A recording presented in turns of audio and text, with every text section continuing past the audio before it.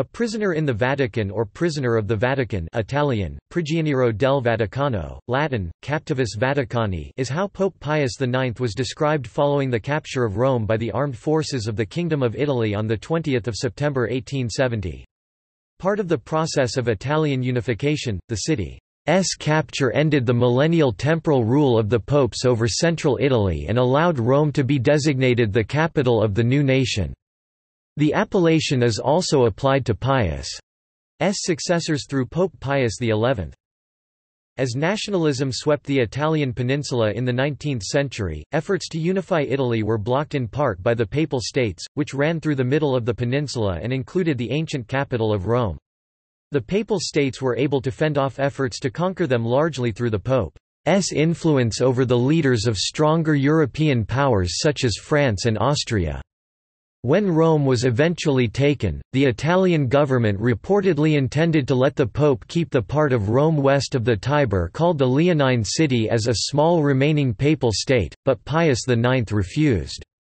1 week after entering Rome, the Italian troops had taken the entire city save for the Apostolic Palace. The inhabitants of the city then voted to join Italy. For the next 59 years, the popes refused to leave the Vatican in order to avoid any appearance of accepting the authority wielded by the Italian government over Rome as a whole.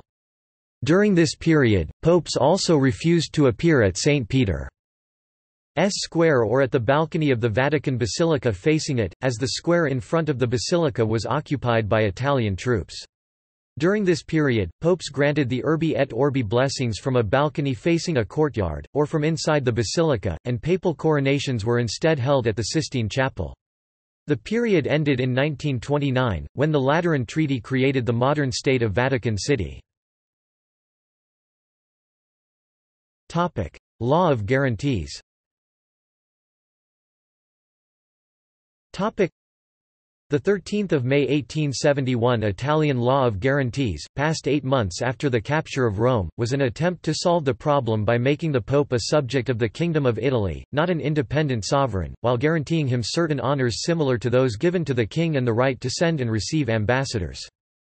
The popes Pius IX died 1878 and his successors Leo XIII reigned 1878 to 1903, Saint Pius X 1903 to 14, Benedict XV 1914 to 22, and from 1922 until the issue was resolved in 1929, Pius XI refused to accept this unilateral decision, which, they felt, could be reversed by the same power that granted it, and which did not ensure that their decisions would be clearly seen to be free from interference by a political power. They claimed that total sovereignty was needed so that a civil government would never attempt to interfere in the governance of the Universal Roman Church. Therefore, even after the Law of Guarantees, Pope Pius IX and his successors up to and including Pius XI decided not to leave the Palace of the Vatican, so as not to submit to the authority of the Italian state. As a result of the crisis, Pope Pius IX excommunicated the King of Italy.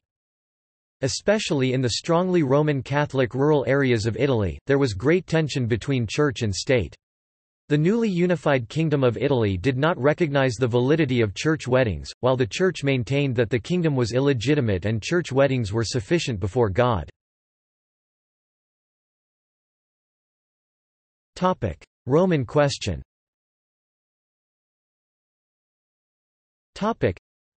Following the fall of Rome, most countries continued to accredit diplomatic representatives to the Holy See, seeing it as an entity of public international law with which they desired such relations, while they withdrew their consuls, whose work had been connected instead with the temporal power of the papacy, which was now ended. However, no diplomatic relations existed between the Holy See and the Italian state.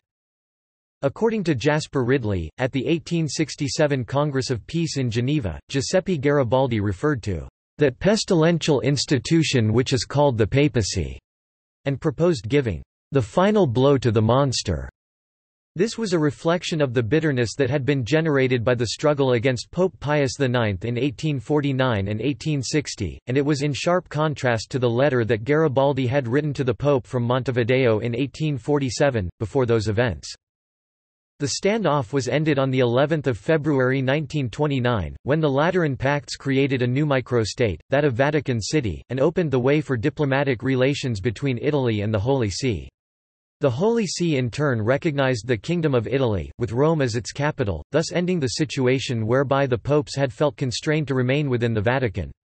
Subsequently, the popes resumed visiting their cathedral, the Basilica of St. John Lateran, situated on the opposite side of the city of Rome, and to travel regularly to their summer residence at Castel Gandolfo, 30 kilometers (19 miles) from Rome. Topic. See also. Topic. Properties of the Holy See. Index of Vatican City-related articles. Topic. Notes. Topic.